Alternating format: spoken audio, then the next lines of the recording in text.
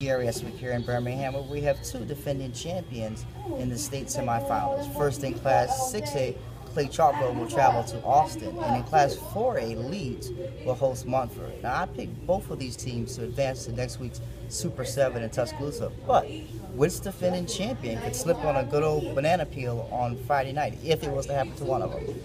It's a tough one because I really do think both of these teams will win. But if I had to pick one, I would say I'd give the slight disadvantage to Clay-Chalkville. Their defense, only because of a number of injuries, their defense has a better chance of slippage. Leeds is playing at home, where they are a great team.